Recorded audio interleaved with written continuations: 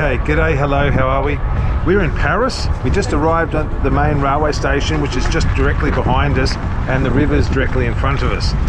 We had looked up on the official Paris tourism site, and they have 4 suggested bike tours of Paris. And we're going to start with the canal bike tour, which starts just directly across the river from the main railway station and goes for about 9 kilometers. So we're off now. The docks, the canal docks, are just across the river from here, and that's where we'll stop for the first update.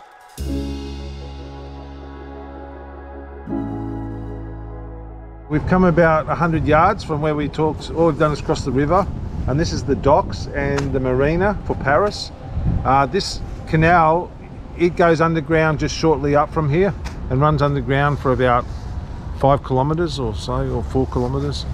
Also, one of our dreams is to get a boat, come up the French canals and stay here. You can rent a space here for about 400 euros a month, and you're right in the middle of Paris. So yeah, it's beautiful.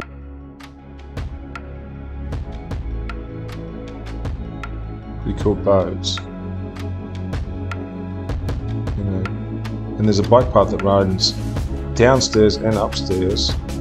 And it's just the sort of start of like the really great bicycle infrastructure that we found in Paris. We've just ridden up from the port, the canal port, and it's just there, it's right behind us. And we're in the Bastille Square with the Bastille Opera House just next to us. And this column is the Spirit of Freedom. This is where the Bastille jail was during the Revolution, and this commemorates the spirit of freedom, and this is where they got their heads chopped off, so it's kind of cool. Like this square, like this was the prison, and the guillotine was active and working here. And what's all the yelling, Charles? Oh, there's the Paris Marathon's on. It'd be a really cool marathon to do.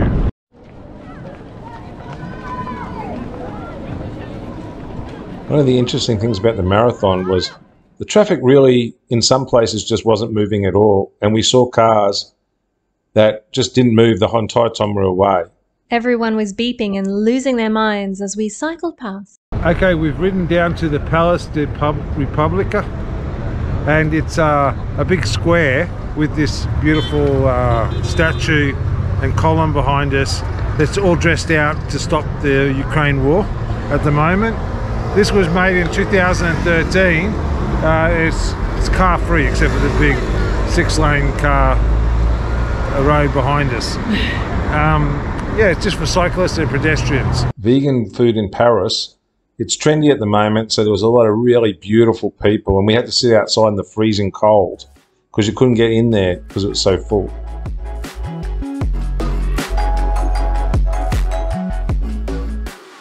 What are we looking at, Charlie? Okay, we're looking at where the canal comes out from underground, and then there's a series of locks, you know, and there's probably a 10-meter change in elevation of the water.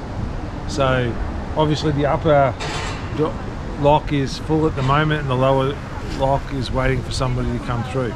There's a series of traffic lights because the underground section is not that wide, so there's traffic lights to tell whether you can go forward or back.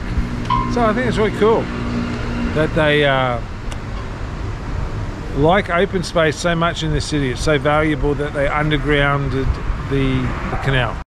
You know, in Europe, they really do infrastructure well now and in the past, and it's kind of cool to look at all the examples of it, including these bridges that go over the canals every few hundred meters. You'll pass beautiful coffee shops and architecture too. This is where the canal sort of ends up. It's the sort of the boat dock. It's really huge. It's about 1 mile long, and it's a huge boat basin. It's quite expansive, and it ends in like some parks at the end, and their exhibition centre, which is really cool and has been modernised, but you can still see the original old steel buildings there.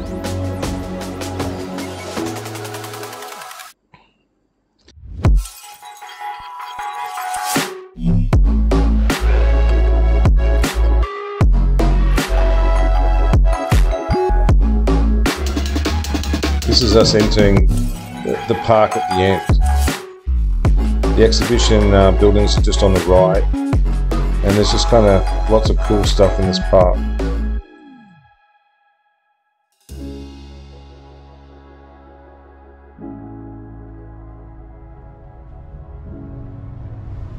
Charlie. I'm doing it hard, doing it hard. We've just set off to do the Discover Paris, which is a 6.5 kilometre bike ride. We've been riding along an Esplanade road that's completely traffic free for the last kilometre, and we don't know how far it goes, but it follows the river down and it's really beautiful. And like I said, there's no cars. We left our hotel, which is about 4 kilometres outside of the main ring of Paris, and we came here on a bike path, completely car free the whole way. Paris seems to have their shit together as far as bicycles are concerned. It's a beautiful day. It's still cold, but the sun's out, everything's lovely, the buildings look fantastic. We can see Notre Dame just over there being reconstructed, and yeah, it's really lovely. It's lovely. You know, even the Kraken is finding things to ooh and ah about. So far so good. It is absolutely beautiful. Princess Diana died in the tunnel below this monument. There are lots of tributes to her here. We're at the start of the tour. We've come up the river and we've come about 5 or 6 kilometres, and not a single 100 metres of it has been on the road. All of it's been on dedicated bicycle track or road that's been given over totally to bicycles. So it's been fantastic. And we're at the replica of the Statue of Liberty's torch, which is across the road from the Eiffel Tower, and we're starting the tour. So the next thing we're going to do is go up a beautiful Parisian avenue, which supposedly has a divided bike path, so that'll be really good as well.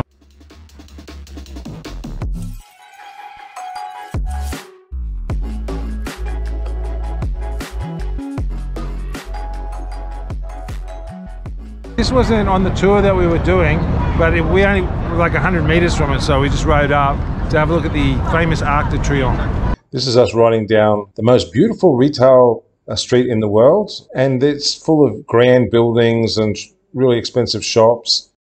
It's very beautiful. It's kind of overwhelming. We're just about to cross the river, and the bridge is really beautiful, and as you can see, the bike paths are running everywhere. If they haven't given over the whole street to bike paths, in some places they've taken most of the street and turned it into a bike path.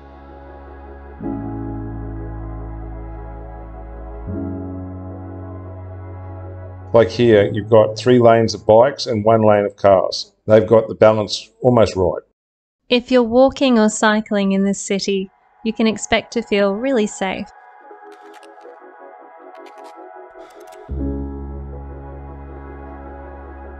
This is very pretty. Like, you can't really explain how lovely this is, but the line was very long. It was like a 3-hour to 4-hour wait to climb the tower, so we didn't do it.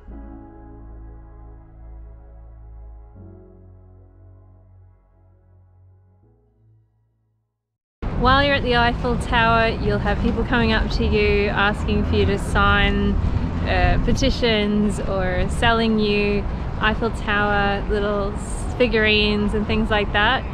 This is like scam and pickpocket central. Don't engage. There's a park behind the Eiffel Tower that's kind of grand and sweeping but empty, and also it's surrounded by beautiful buildings like this one here. This is a fantastic example, probably one of the over top examples, but there is a lot of buildings that are similar around there. This incredible Art Nouveau masterpiece was finished in 1901.